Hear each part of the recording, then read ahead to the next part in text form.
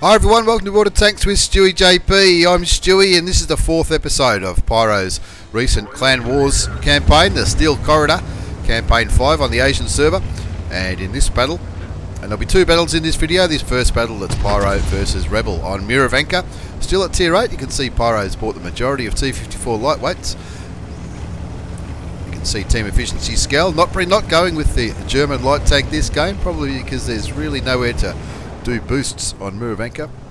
They're also bringing a French artillery, a tier 8 American medium tank, the Pershing, and the new Patriot tank, the T26E5 American heavy tank. Looking at the mini-map, you can see that the majority of the Pyro players are hanging around off the back of this ridge here, with one T54 lightweight in the middle for a little bit of vision, trying to work out where these Rebel players are. Only two Rebel players have been spotted so far, an RU251, the German light tank, and the T54 lightweight. Pyro players keeping one eye on the mini-map and sort of hanging around the southeast side. Got a look, you can see on the mini-map a bunch of T54 lightweights. Looks like they're going wide, but I think now that these light tanks have all been spotted, they're going to come back into the action. Skull's been spotted there, his 6th sense has gone off, and it looks like Rebels might be doing a little bit of a mini push here with those three light tanks, but here comes some more. There's an IS-3 backing up the light tanks, and it looks like a group of IS-3s pushing down the foreline. But the Pyro guys have got the high ground. They've lost one of their light tanks. That was EBPBBX Geico. I don't know how to say that one, but that was the guy who was out at front providing some vision. Skull puts another shot into one of the IS-3s, a different IS-3 than he did last time, and now he's looking for another cheeky shot into a T54 lightweight. Looks like Rebels have got a little bit heavier than Pyro in this game with 3 heavy tanks, but the rest are all light tanks, so the light tanks can sort of swarm as they do. Looking at the mini-map, they've got one T54 lightweight over here, Pyro, artillery of course. We've got a few on the baseline. They're making sure that they don't get spotted, while the guys on the back of the hill continue to spot the Rebel players, and hopefully those lights at the back are getting some nice cheeky snipey shots. Now they want to get rid of this T54 lightweight here, who looks like he's on his own. He's getting quite close to spotting the artillery. Not on his own now, there's 2 of them, while the majority of the Pyro players continue to hang around on this ridge, and those 2 T54 lightweights on the western side, they're down to low health, but so's Party. He's over there on his own. Party gets rid of one of them, and Maxi Mirza gets rid of the other one. So now it's back to an even ball game there. Looks like Pyro was in a little bit of trouble there, but they're using their armour and their health pretty well. The IS-3s have pushed around this corner, and looks like the T54 lightweights on the enemy side are playing around on top of the hill. Skull's lucky enough to be on pretty high health here, and he's already done 1962 hit points of damage as they continue to chip away at these T54 lightweights and their IS-3s. One of the IS-3s has already been taken out of the game, and Pyro takes the T54 lightweight down to a one-shot. So it's only really the RU251 that's got much of a health, but some of these Pyro players are getting killed here, so they need to be careful, they need to be conservative with their hit points, and hopefully try and bog these players down so artillery can start dropping shit on their heads. The score is 3 apiece. Skull looking for a bit of a snipey shot in one of those far T54 lightweights, but they really need to get rid of these guys, because these guys here that are playing around on the hill with the Pyro players will be providing vision for these 2 T54 lightweights in the background, who are probably just sniping away and getting a little bit of cheap damage. Skull picks up his first kill, taking out another one of the T54 lightweights, and now he's going to go and help out Atlanta down under, make sure that he doesn't get taken down. Skull doing the right thing and going forward, because he's the one with the health. The guy behind him on pretty low hit points, probably a 1 or a 2 shot. And Skull was lucky enough to get a free hit in there, didn't take any damage, but even the Dodge on the enemy side. Showed him his side, and that was enough to take him out of the game. He picks up a third kill, bringing the score back to 8-3. And after what was looking like a little bit of an even ball game for a while, and even at one stage PYRO were down by 2 tanks, that little skirmish on the hill up here is really gone back to going PYRO's way.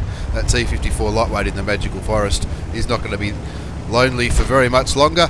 And you can see PYRO has stuck one T54 lightweight up in the corner just to make sure the other unspotted T54 lightweight on the enemy side hasn't gone all the way back here to try and hide and play a bit of cat and mouse. But they're both spotted now. They're both down the bottom.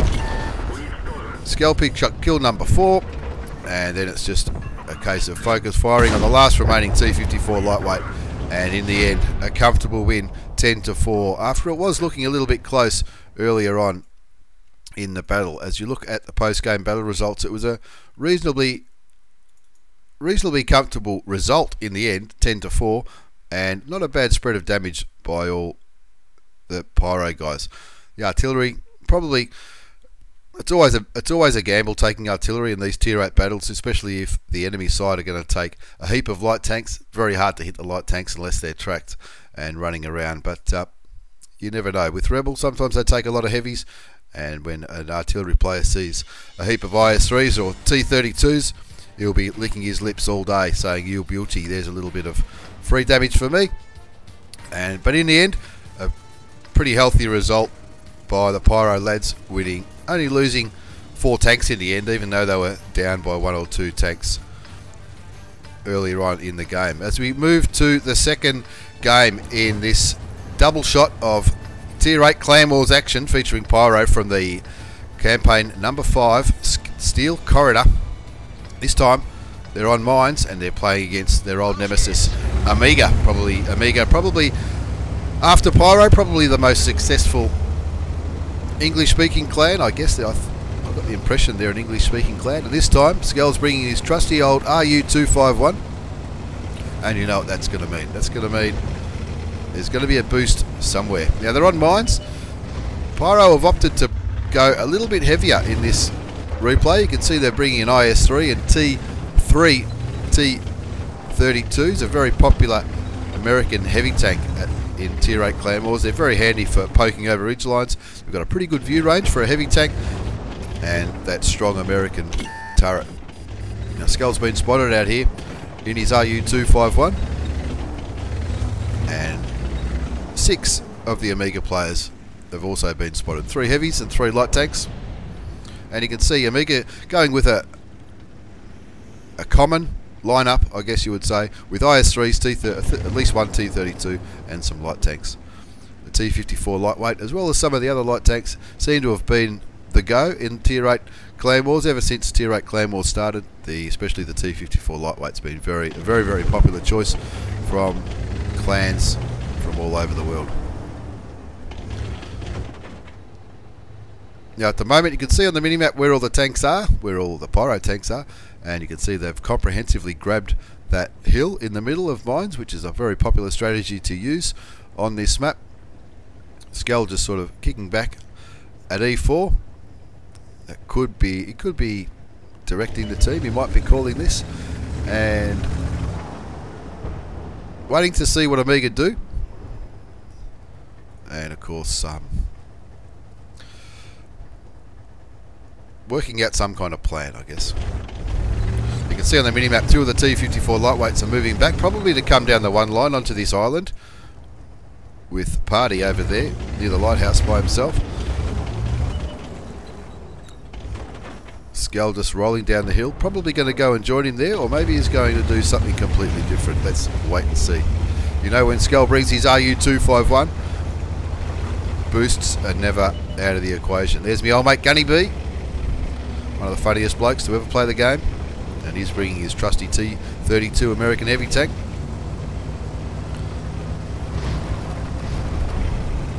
And now they've established, you can see on the minimap where all those tanks were spotted. You know, a few T-54 lightweights down the southwestern little mini island, a T-32 in the centre, and a couple of other tanks at the base of the hill. PYRO still have a good presence on this hill, and if if the Amiga guys push this direction, the normal direction to go up the hill, well, these heavy tanks should be able to take care of whatever pushes around this corner. But here he comes, Skell's saying, rightio, we've been sitting around for 3 minutes and it's time for a boost. Climbs up here. Take note of this. You can try this in random battles. It is very fun to do, but it's very hard to get right. It does take a little bit of practice. And so what Skell's trying to do here is get a different angle on the enemy side, and also vision. There's Madhouse, and he's been set on fire. Obviously doesn't have an automatic fire extinguisher, and of course always good to take the commander out in a Clan Wars battle. As you may or may not know, Amiga has recently disbanded, and their Madhouse and his crew are off for bigger and better things. I think they're going to be creating a new clan very soon. Maybe they have. By the time this video's up, they probably already have. Now, Skell getting into a very different position here on Mines. You might not have seen this before. Where he climbs up, takes the boost, as you saw, climbs up the hill, and this is to get vision over whatever tanks might still be going there. Takes a bit of a punt there, putting a shot into the back of the IS-3, but he doesn't get lit. So he's probably thinking, real beauty, this could be free damage all day if I can continue to shoot these tanks and not get lit. I mean, there's a good chance these heavy tanks are spotting these IS-3s anyway. Gets a shot into the T-32, and this T-32, he just doesn't know what to do here. He hasn't really got anywhere to go, to be fair.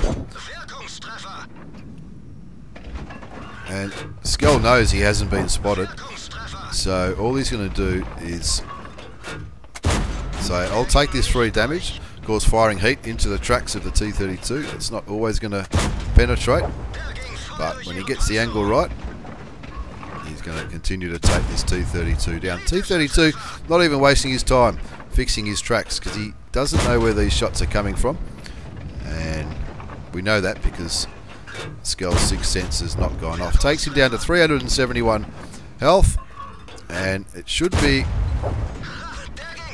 see if he can reload before he gets behind that rock. He can't, but he has been spotted here, so even though Skell didn't pick up the kill on that occasion, he's taken one of their heavy tanks down to a one shot for any tank on their team.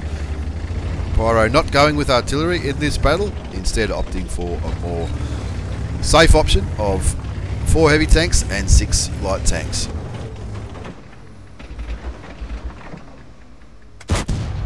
Now Skell knows that he was getting spotted when he was poking over that other side of the ridge, but now he moves up here. Just going to put a few blind shots into where he thinks possibly their artillery might be going. When you see on the scoreboard, unknown, Scruffy Trap, unknown, Scruffy Trap being the player's name, unknown, a very good chance that that is artillery. All that means is somebody's done damage who has not yet been spotted. So Skell looking for a little bit of vision on the southern side of the map to try to maybe spot out the artillery and take him out of the game, but he wasn't successful on that occasion, but you never know what might happen. The score's 1-0. Skell's already picked up 2,000 hit points of damage, and you can see that that looked like an artillery shell just dropped onto Nomad there, or it might have been one of these guys shooting at him, but I doubt they'd have shots on him there, and that tells us that good chance artillery is going to be there. But these heavy tanks, which is there, Gunny B, F Vision, Serby and Little Timmy, those heavy tanks in this area of the map, they're going to comprehensively stop these 2 or 3 heavy tanks pushing through, especially considering we know that one of them is a one shot, and those IS-3s look like they've taken a fair amount of damage too. So we're on the halfway mark, 7.5 minutes to go until the battle times out. Score's still 1-0. Pretty good chance he got lit there. The enemy just fired towards Skell up on that boost. Party gets taken out on the one line, and you can see on the one line 3 T-54 lightweights.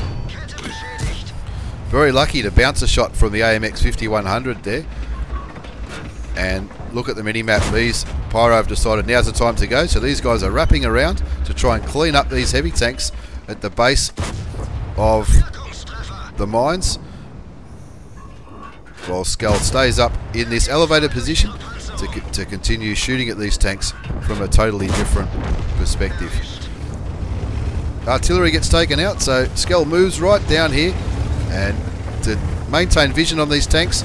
And now these heavy tanks and light tanks on the Pyro side are pushing over this ridge straight into these lights as Pyro comes around to try and take out the Tier 8 French autoloader, the AMX 5100, who looks like he was probably reloading then because he did fire a few shots.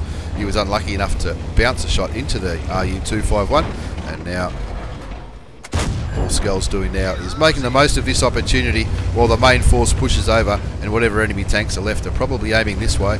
Skull's going to wrap around and clean up some of these enemy tanks. He's still on full health, so he knows he can afford to take a shot from this RHM, who's only on 542 hit points, but he won't need to because the RHM, the Rheinmetall's just fired a shot, and he knows, especially when he's sitting away from his gun, that his reload time on his light tank is going to comprehensively beat the RHM, the Tier 8 tank destroyer. And in the end, another pretty handy win by the boys from Pyro, winning, I think it was 10-4. Looking at the post-game battle results, again, another great spread of damage from the Pyro guys. Of course, that's why Skull sent me this replay. He top damaged comfortably with 5 kills, but plenty of other players doing between 1,000 or 2,000 damage. My old mate Gunny B had a pretty good game as well with 2,000 hit points of damage, but don't tell him I said that, otherwise his head will get too big. But all the other players definitely played their part. They all pushed well together, they all worked well as a team, and in the end, that's why they beat Amiga, probably one of the more successful English-speaking clans on the Asian server. Anyway, that's the last replay for the Tier 8s from Pyro, and there were 2 games, Murovanka versus Rebel and Mines versus Amiga. Hope you've enjoyed this one. Hope everyone's Christmases was good, and we'll be bringing you some more Tier 10 action in the new year. Thanks for watching, everyone. Take care, and see you all next time.